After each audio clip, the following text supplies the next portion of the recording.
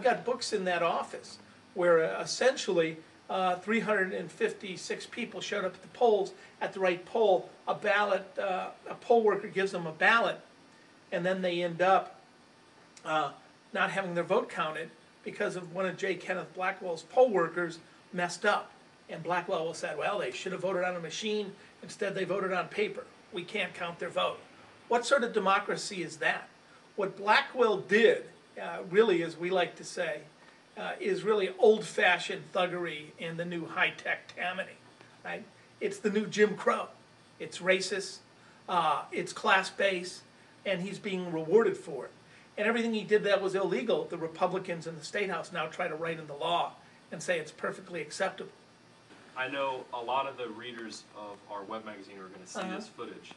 And you probably get this all the time. The first thing they're going to think is, okay, if it's this bad, and if Blackwell's this bad, why are you running as a third-party progressive candidate and, quote, stealing progressive votes? I'm not after Democratic votes. I'm after Republican votes and people that aren't going to vote, right?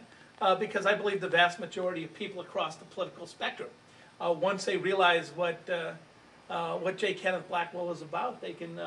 I don't think the vast majority of Republicans want to vote for a right-wing theo-fascist that doesn't believe in separation of church and state.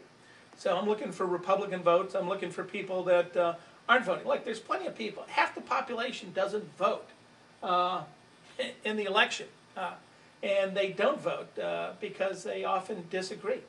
I mean, what is the key difference? They've now moved $1 million of corporate Republican lobbying money away from Blackwell into the Strickland campaign. Why do you suppose that is? Because they expect something from Mr.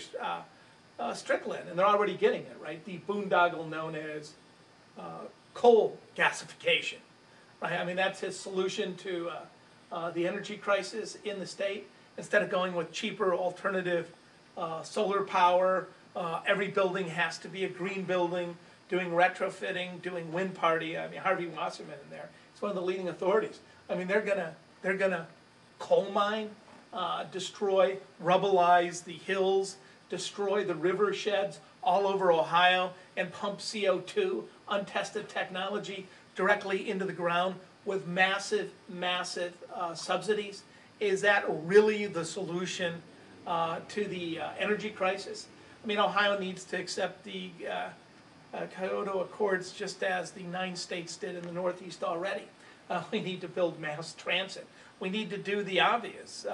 And the obvious isn't essentially being moderate Republicans, which is what the Democratic Party has become. So people are afraid of J. Kenneth Blackwell, but people also want change. The best way to get change is, one, to create a progressive movement that's independent of the corporations. Right? When Roosevelt did well, Norman Thomas was on his left.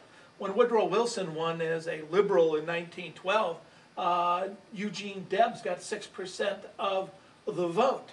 The natural tendency is the country swung dramatically to the right, increasingly to the right. The strategy is not to set up just right of, just to the center right and say, look, we're not that theocratic, we're not that corporatist, we're only slightly so, and expect that to be debate. I think, the Gore movie, An Inconvenient Truth. Yeah, An Inconvenient Truth that has just come out, the documentary.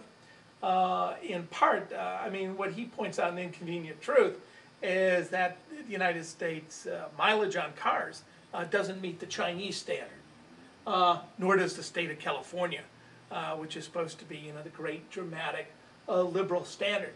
So if every democracy in the world has universal health care, and you're not coming out for universal health care, as a Democrat, the question becomes exactly what the Democratic Party is about. I mean, here in Ohio, I think they pretty much purged their progressive wing, which I used to be part of. And thus, at this point, if you really want to send these people a message, I really hope Strickland comes and takes all my votes. But he won't be able to do that by moving to the center. He'll actually have to do it by moving in a traditionally progressive way, a la FDR, or even the domestic policies of Kennedy and Johnson. I'm not about a political debate that scans the political spectrum from A to B, and where you pretend like universal health care is impossible. Or you say, yes, I would send the National Guard down to the Mexican border. I mean, that's insane. If anything, you'd send them to the Canadian border. That's where they just found the terrorists who are planning to blow things up. So you got to, I think it's, tends to be xenophobic on the one hand to say we can't have a border patrol, but we're going to send a National Guard, which are fighting a war in Iraq. I mean, essentially you're militarizing your borders. So we've got to move past the kind of politically convenient solutions. So I really hope Ted Strickland comes out strong as a progressive, comes out strong as an environmentalist, comes out for universal health care, comes out for alternative energy, comes out for democratizing the corporate boards in Ohio, and as a result steals all my votes. Now, do I think that's going to happen? No.